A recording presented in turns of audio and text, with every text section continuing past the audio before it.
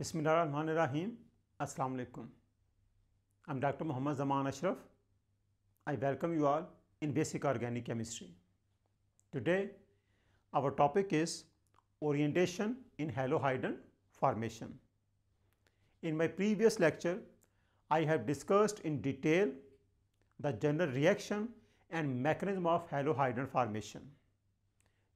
Today, I will discuss the mechanism of orientation in halohydrin formation.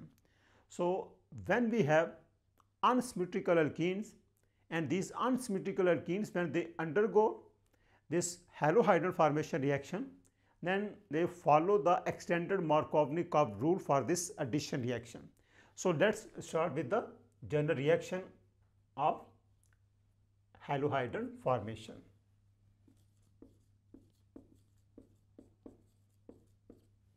So, we have propene. This is an example of unsymmetrical alkene.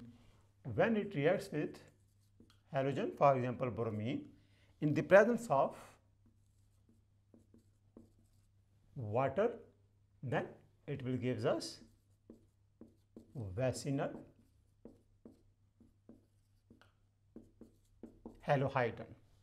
So, here it is important to note the position of the attachment of this bromine and OH at these two carbons, because these two carbons, they are not equivalent. So, when they are not equivalent, then if bromine attached at this terminal carbon and hydroxyl at central carbon, this is a different compound as compared to when bromine is attached at the central carbon and hydroxyl at the terminal carbon. So, it is important to mention the position of this bromine and OH at carbon-carbon double bond. So, this addition in this case, it actually follows the extended Markovnikov rule. I have discussed the detailed mechanism of the addition at carbon-carbon double bond in case when our reagents, they are unsymmetrical and alkenes, they are unsymmetrical and they follow the Markovnikov rule. So, let us discuss the mechanism of this reaction, and when we observe the structure of the intermediate form in this reaction, then we can easily predict the position of the attachment of bromine and OH, and we also explain the reason why this bromine it attacks at the terminal carbon, which is less substituted carbon, and hydroxyl at the central carbon, which is more substituted carbon. So, mechanism of this reaction.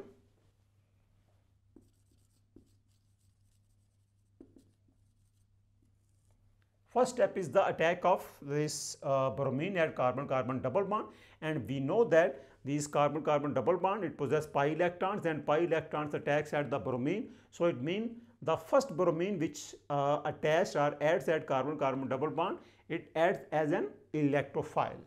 Suppose we have CH3, CH, double bond CH2 plus bromine. So, pi electrons attacks at this bromine, and we have the intermediate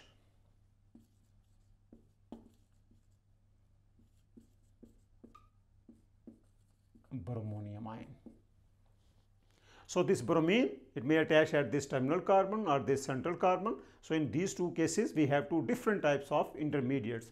So, when bromine, it attached at this less substituted carbon, then positive charge, it appeared at this central carbon. So, it is an example of secondary carbocation.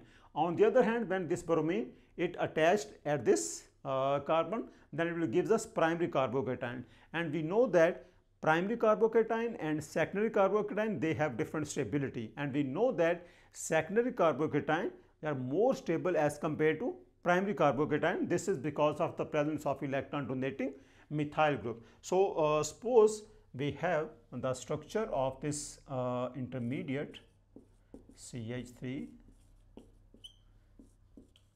Br, this is positive. So, this carbon, it is less substituted.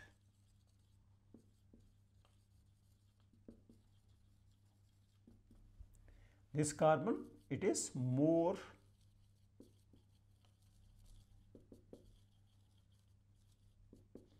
substituted. So, it means suppose if this bromine, it attached with this less substituted carbon, then we have more stable intermediate as compared to when this bromine attached at this more substituted carbon, it will gives us less stable intermediate carbocation. So it means the reason for the attachment of this bromine at less substituted carbon is actually the stability of the intermediate, because when this bromine it attached at this less substituted carbon, it will gives us secondary carbocation which is more stable as compared to the other case primary carbocation.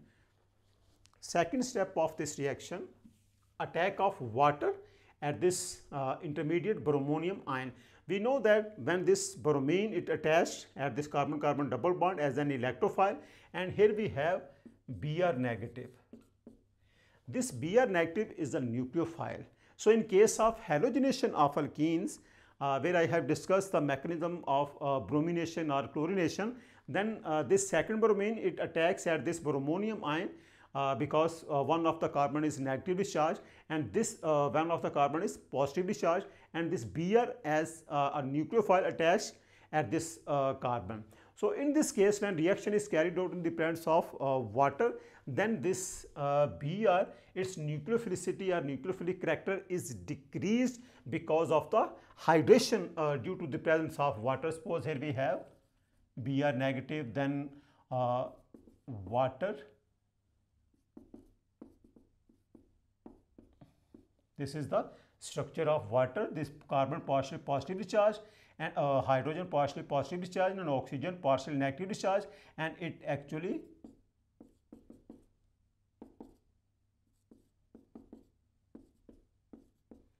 so because of this type of capturing of this Br negative because of the presence of water, nucleophilic character of this bromine it is decreased, and in halohydrin formation reaction, the second step of mechanism of this reaction is attack of water, because in this case the hydroxyl of water it can act as a nucleophile.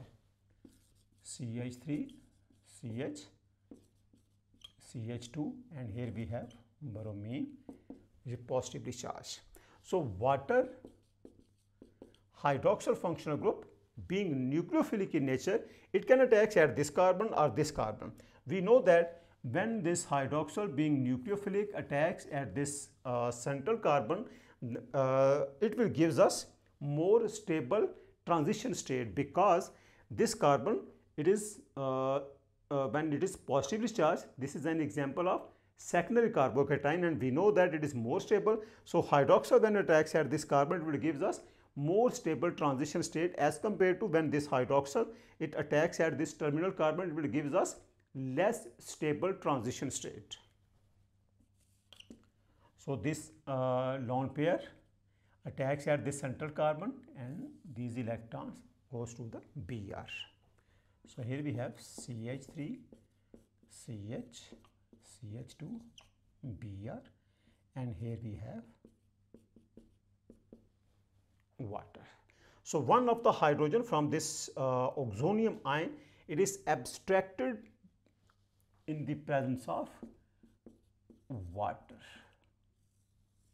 This hydrogen is abstracted by water and it will gives us the final product, vicinal halohydrin.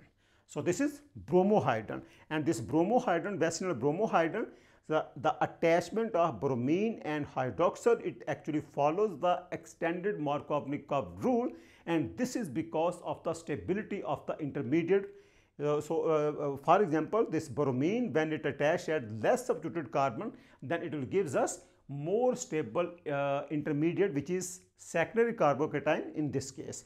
The same reaction it can be explained by some other example in which the alkenes they are unsymmetrical. So it means the important thing in this reaction or in orientation in halohydrin formation.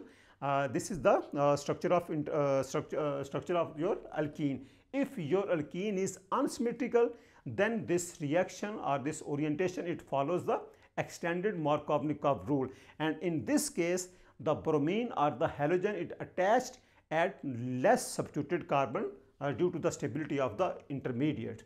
Another example is, suppose we have CH3, C, CH3, CH2. Again, this is an example of unsymmetrical alkene because these two carbon which contain carbon-carbon double bond, these two carbons, they are not equivalent. So in this case, suppose it reacts with chlorine. So first example, I have selected this bromine. So we have bromohydrin, and in this case we will get the chlorohydrin. So these electrons attacks at chlorine. Suppose this structure of this chlorine. So one of the chlorine, it attached at positive, as an electrophile, and the other chlorine, it removes as negatively charged Cl.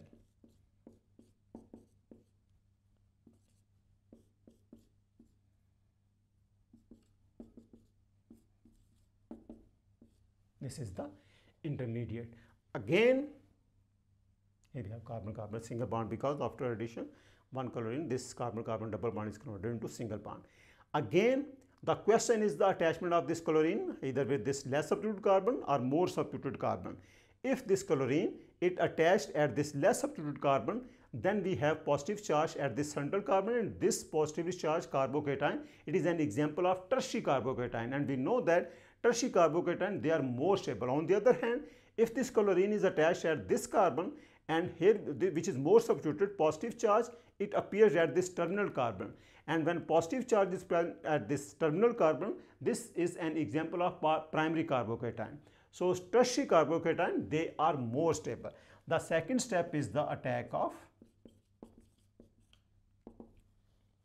hydroxyl nucleophilic group in water at this carbon, because this carbon, it is more stable carbocation, and it is formed in excess. That's why incoming nucleophile attacks at this carbon, and we have CH3, C, CH3 and CH2, Cl and OH here. So again, one of the hydrogen from this intermediate, it is abstracted by water, and in this case we will get our final product, chlorohydrin.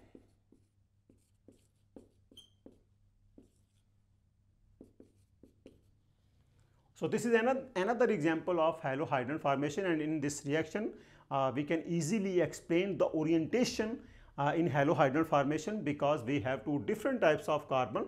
In this case we have CH and CH2, and then in this case we have carbon and CH2. So these two carbons, these are non-equivalent, and these alkenes, they are unsymmetrical, and when they undergo halohydrin formation reaction, then they follow the extended Markovnikov rule.